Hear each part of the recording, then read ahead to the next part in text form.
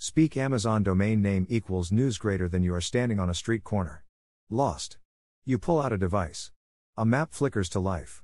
A small blue dot tells you exactly where you are. It feels simple. Effortless. Almost magical.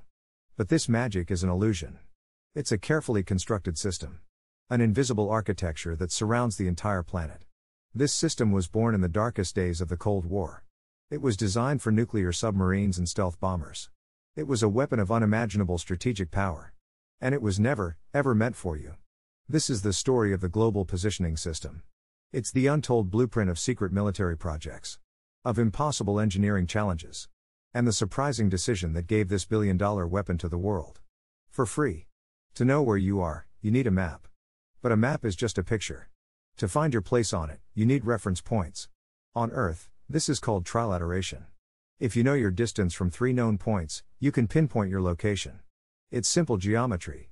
But what if your reference points are not on Earth? What if they are moving at 14,000 kilometers per hour? What if they are hundreds of miles above your head? This was the fundamental challenge of GPS. The blueprint called for a constellation of satellites. A fleet of 24 machines, weaving a precise net around the globe.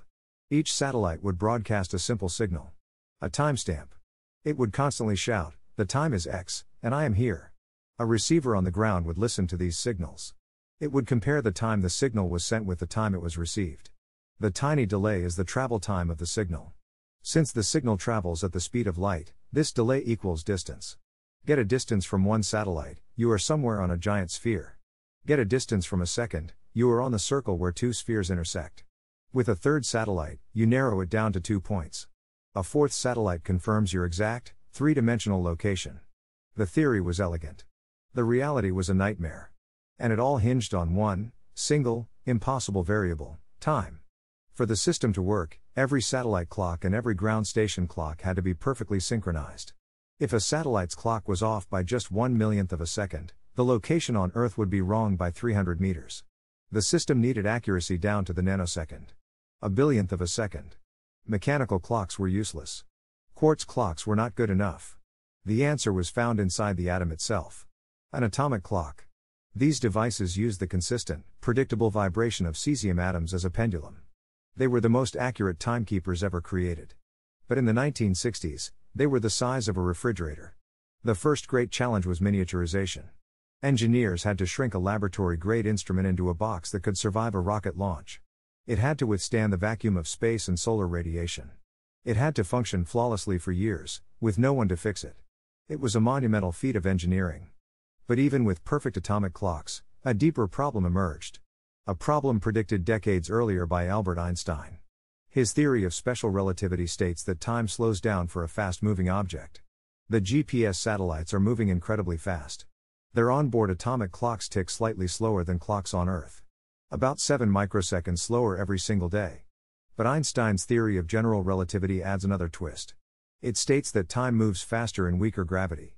The satellites are far from Earth's gravitational pull. This effect speeds their clocks up. About 45 microseconds faster every day. Combine the two effects, and the satellite clocks run faster than ground clocks by 38 microseconds daily. It sounds tiny. Insignificant. But if uncorrected, this relativistic effect would cause navigation errors of 10 kilometers every single day.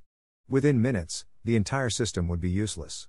The architects of GPS had to build Einstein's theories directly into the system's core logic. Every calculation performed by your receiver accounts for the bending of space-time. You are using applied relativity just to find the nearest coffee shop. This was the blueprint, a fleet of satellites with atomic clocks, constantly corrected for relativity, managed by a global network of ground stations. An engineering marvel on an unprecedented scale. But it begs the question, why build it? Who needed this godlike precision? The answer lies in the Cold War. The United States and the Soviet Union stood on the brink of nuclear war. The world was held hostage by the doctrine of mutually assured destruction. This doctrine only worked if your weapons could hit their targets. In the 1950s, the US Navy had a terrifying new weapon. The Polaris submarine. A stealthy hunter, carrying nuclear missiles. It could surface anywhere in the world's oceans and launch a devastating strike. But it had a critical weakness. To launch accurately, the submarine had to know its exact position. In the middle of the ocean, with no landmarks, this was incredibly difficult. Navigators used stars, but cloudy skies could render that useless. They used radio beacons, but the signals were imprecise. The Navy needed a new way to navigate. A way that worked anywhere, in any weather. This need gave birth to a secret project called Tomation. Led by a brilliant engineer named Roger L. Easton. Tomation pioneered the use of precise clocks in space to measure location. The first Tomation satellite was launched in 1967. It carried a quartz clock, a major step forward. Later versions would carry the first atomic clocks into orbit. Meanwhile, the U.S. Air Force had a similar problem. They needed to guide their long-range bombers and intercontinental ballistic missiles. They developed their own classified program, Project 621B. This system imagined a constellation of satellites broadcasting pseudorandom noise codes. A receiver could use these codes to calculate its position. It was a different approach to the same problem. By the early 1970s, the U.S. Department of Defense had multiple, competing, and very expensive satellite navigation projects. A decision had to be made. In 1973, a group of top military officers and engineers met at the Pentagon. The meeting was tense. The Air Force and Navy factions each defended their own system. A young Air Force colonel named Bradford Parkinson was tasked with forging a compromise. He took the best ideas from all projects. He combined the Navy's focus on ultra-precise clocks from Tomation with the Air Force's brilliant signal structure from Project 621B. The result was a new, unified system. They called it the Navigation Technology Program. We know it today as Navstar GPS. This was not a public works project. It was designated as a military program, funded from a classified budget. Its primary purpose was force multiplication. To make American weapons more accurate. More lethal. GPS would allow a single smart bomb to do the work of 100 conventional bombs. It would guide cruise missiles through enemy defenses. It would coordinate troop movements on a chaotic battlefield. It was the ultimate military high ground. A strategic asset the Pentagon would guard jealously. So how did it end up in the hands of civilians around the world? The system was growing. The first Navstar satellite launched in 1978. Throughout the 1980s, more were sent into orbit aboard Delta rockets. It remained a guarded military secret. Then, on September 1, 1983, a tragedy shocked the world. Korean Airlines Flight 007, a civilian Boeing 747, was flying from New York to Seoul. Due to a small navigational error, it drifted off course. It strayed into forbidden Soviet airspace over the Kamchatka Peninsula. Soviet air defense was on high alert. A fighter jet was scrambled. It identified the 747 as an intruder. 2 air-to-air missiles were fired. The civilian airliner was shot down. 269 passengers and crew were killed. The world was horrified. The incident was a stark reminder of Cold War tensions. But it also highlighted a fundamental vulnerability. Civilian navigation technology was dangerously outdated. In the aftermath, a surprising announcement came from the White House. President Ronald Reagan declared that once GPS was fully operational, it would be made available for peaceful, civilian use. Everywhere. To anyone. For free. It was a stunning act of technological diplomacy. A way to ensure such a navigational tragedy could never happen again. But the military was not willing to give away its crown jewel entirely. They insisted on a compromise. A digital safety switch. It was called selective availability.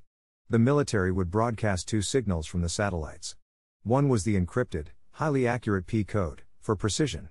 This was for military use only. The other was the CA code, for course acquisition. This was the civilian signal. And the Pentagon deliberately introduced timing errors into it. It made the public signal about 10 times less accurate. The military could find a target within a few meters. A civilian user would be lucky to get within 100 meters. It was a technological leash. A way to maintain the military advantage. Despite the degraded accuracy, civilian innovation exploded. Surveyors used GPS to map land with unprecedented speed. Shipping companies used it to track fleets across vast oceans. Airlines began installing early, bulky GPS receivers. But selective availability was a barrier. It prevented the true revolution. Then, the Cold War ended. The world changed. The original justification for degrading the signal began to fade. Commercial pressure was building. Companies saw the immense potential of precise location data. Finally, on May 2, 2000, another president made a crucial decision.